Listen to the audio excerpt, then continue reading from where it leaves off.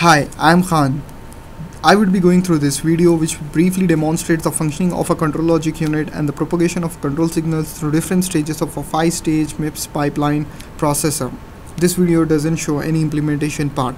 The control unit is divided into two blocks which are shown in the video as red blocks. One is the main control block which is placed in the instruction decode stage, other one is the ALU control block which is placed in the execute stage.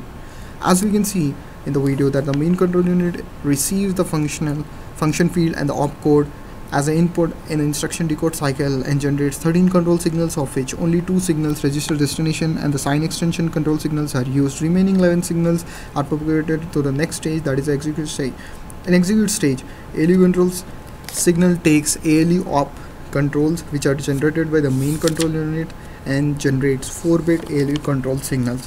In this stage, from the 11 control signals, 7 signals are used for different operation, for selecting the ALU source or for deciding between for the jump and branch instruction, and also checking for that the registers are linked or not. And the remaining 4 signals are passed on to the next stage, that is the memory stage, in which 2 signals are used for deciding the read and write operation of the memory, that is the mem read and mem write signals, and the remaining 2 are propagated to the final stage, that is the write back stage. In write back stage, one of the signal, that is the mem to read signal, is used for deciding the which value to be written into the reg file.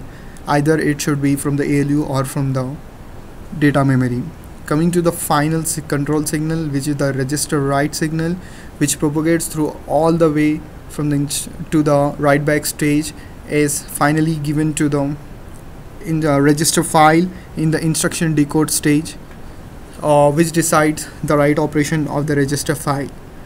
So this was a brief functioning of a control unit and its signals in a 5-stage MIPS pipeline processor. Thank you.